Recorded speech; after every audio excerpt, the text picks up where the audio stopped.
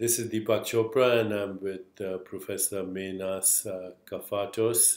He's the Fletcher Jones Endowed Professor of Computational Physics at Chapman University. We are having a conversation about some big cosmic riddles and questions, and we're now going to talk about something that physicists know a lot about. It's called complementarity, but we are going to explore it in a deeper philosophical way as well as the scientific way. So, Menas, there's a term that's very familiar to quantum physicists. It's called complementarity. Can you just define complementarity for me? Complementarity, if we want to put it in a very brief way, is a unifying principle that brings in what appear to be contradictory pictures. Each one of those contradictory pictures by itself cannot describe the whole. Both are needed to describe the unity. Okay, so you have contradictory pictures or views of a more fundamental truth, right? So which combines them both. Which in a way combines them both. Right. So the most important complementarity is the wave-particle duality. Is the fundamental activity of nature a wave or a particle? And the answer seems to be, and you can correct me, if I do a wave-like experiment, then it's a wave. If I do a particle-like experiment, then it's a particle. And before I do the experiment, it's the potential for both. It's neither. Okay, so you can't have a wave or a particle precisely at the same time, or at least on the perceptual level. You cannot have both of these complementary constructs or ideas or pictures under exactly the same condition. They have to be different conditions. Yes, but they are both aspects of a more fundamental truth. They're both aspects of a more fundamental truth, in this case, quantum theory. Okay, now elsewhere, we have described that fundamental truth as a field of potentiality, right? Correct. As a field of potentiality, possibly a field of awareness, a dimensionless field of awareness or potentiality that then manifests as the physical universe, and we can say it starts with this dance of particle wave, the first complementarity. Right. Would the same principle then apply to mind and brain, that they are complementary aspects of a more fundamental truth? It applies to the brain and the mind. It applies to the body and the mind. Actually, if we start going through it, it applies everywhere. It applies to living and non-living, what they call it, living and non-living entities. Dead and alive. Dead and alive.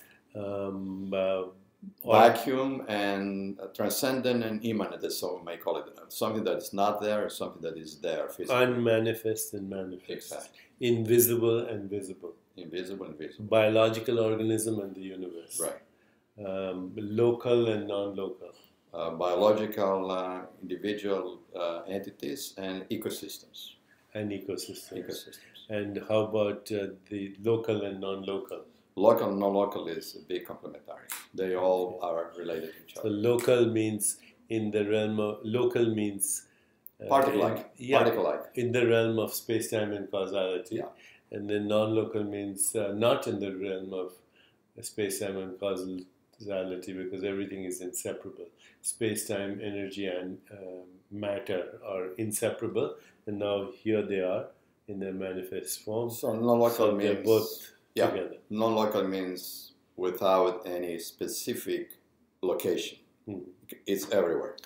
So now we've actually come to a very interesting conclusion then, that without these pairs of opposites, which seem to contradict each other, there would be no universe. Precisely. In fact, some of the ancient Greek philosophers knew about that, and they were saying if you didn't have these contradictions, these opposites, then there would be no universe. So paradox, contradiction, ambiguity are the essence of creation. They're the essence of the creation, and not only that, but the paradox allows free will to come in. It allows us to be making choices. If you didn't have the paradox, if you didn't have complementarity, there would be no free will. Everything would be totally determined. Free will is born in quantum uncertainty then. Absolutely. I see. Well, this is in a way resolves the dilemmas that people have. Is it mind-like or matter-like? Is it consciousness or brain? Is it physical or non-physical? And the answer is it's both, but neither of these by itself is the truth. And they are born in a more fundamental field, which is the potential for both. They are not really totally opposite. Mm-hmm. Together as a pair, Mm-hmm. they describe the whole.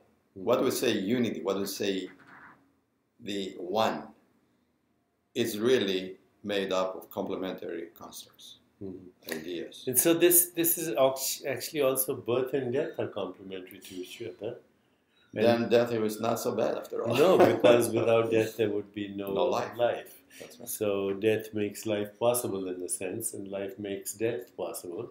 And in fact, if you truly understood then the key to it is to go beyond the duality and experience our unity, and that is both beyond birth and death.